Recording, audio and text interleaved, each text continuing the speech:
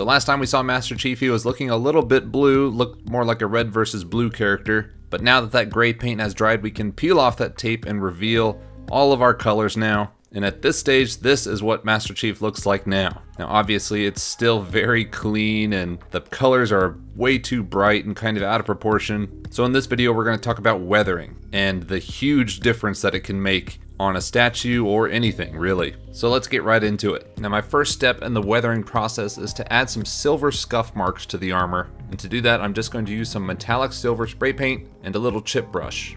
Although I switched to a Q-tip later on down the line for a little bit more control. The technique is basically the same though. I just spray on a little bit of the metallic spray paint and then very gently and very lightly brush it onto hard parts of the armor. I like to hit all of the hard corners, a lot of the hard edges, because those are the spots that are most likely for the paint to have rubbed off and indicate kind of a more consistent wear, the wear and weathering that's gradually built up over time as the hard corners hit those edges and the paint gets scraped off in small pieces, but it's usually those spots where the paint starts to fade first. Now this silver paint is very bright, but don't let that worry you.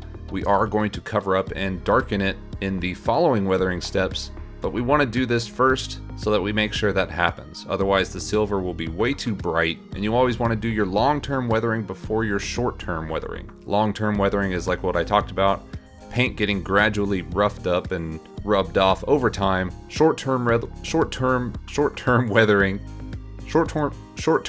is more like getting dirty out in the dirt or the mud or whatever. It's those things that happen over the day-to-day that you can wash off pretty easily, but it is frequently occurring. You can definitely overdo it at this step, so don't hit every edge, every hard corner. Just about, my aim is about 30%, but I will do it to all of the pieces at least a little bit, hitting areas like the front of the chest a little bit more than the back, hitting the shoulders a little bit more than like the butt plate, for example, because there are certain pieces of the armor that see a little bit more action than others, and so those pieces are going to have significantly more wear than other pieces. Okay, so that was the long-term weathering. The short-term weathering consists of doing different colors of washes. We're going to start off with a black wash though. Now the black wash technique is very simple. It just requires a little bit of acrylic paint with some water, a sponge brush, and some paper towels. Now the trick is going to be getting the mixture of paint to water correct. You don't want to use too little water and have your mixture be way too dark, but you also don't want to oversaturate it with water and just have your black wash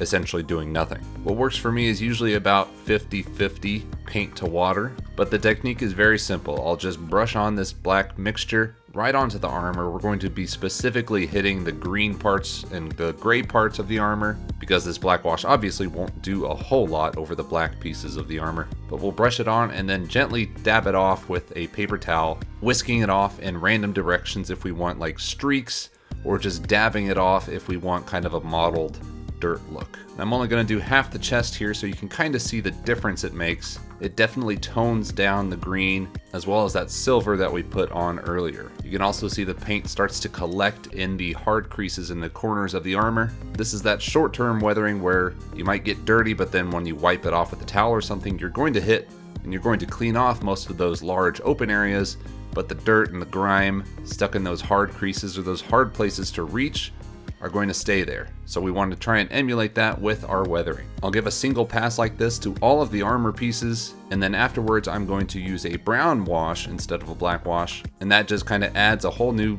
layer of complexity to the paint job and the armor and the weathering when you start to mix different colors, just like you kind of get different shades of dirt. To show you guys how much the weathering makes a difference, here's a leg that has been weathered with the black wash only, compared to a leg that has had no black washes, no weathering, and it's actually quite impressive how much the difference it makes. The green definitely looks different, which is why it's so important to remember that your paint shade may change during weathering, and you need to keep that in mind in selecting your color choice. When I was first putting on this green, I knew that it looked a little bit too light, but I also knew that it was going to be weathered with some darker colors that would bring that shade of green down and really make it look accurate to Master Chief in Halo Infinite. Okay, one of the final steps of weathering for me is going to be airbrushing. So I've got some black paint loaded in the airbrush, and I'm just kind of going to be hitting all of the spots that the black washes couldn't really hit or that I just missed over entirely. For example, I'm going to be using the airbrush to fill in the little circles on the knee and on the foot plates, and kind of just filling in any deeply recessed areas that the black wash didn't really sit in that well, and overall just kind of enhance the black wash. I am also going to be using the airbrush to tone down the gray parts of the armor. The black wash didn't work so great on the gray parts. It darkened them a little bit, but not enough to really make a difference. So I'm going to be using this airbrush to kind of close the gap between the undersuit parts. There are black pieces and gray pieces. I'm going to use this airbrush to kind of bring those closer together so the difference between them is not so drastic, and so that it doesn't like hurt the eyes so much to look at. Now what I'm not doing is hitting every recessed edge, every hole, every valley. You don't want to overdo it here because then the whole thing starts to look a little bit too airbrushed and doesn't look very real. But touching up a few spots and darkening some other colors won't hurt. So guys, the life-size Master Chief is almost finished. The last major hurdle we have is the visor. I've got a few different ideas, but I'm going to focus on the one that actually ended up working. But I'm going to fully document all my failures and different attempts as shorts instead, so that we can save time and focus on what actually worked in the tutorials. So thank you guys for watching. We're almost there, so stay tuned for the finale of the life-size Master Chief. I can't wait.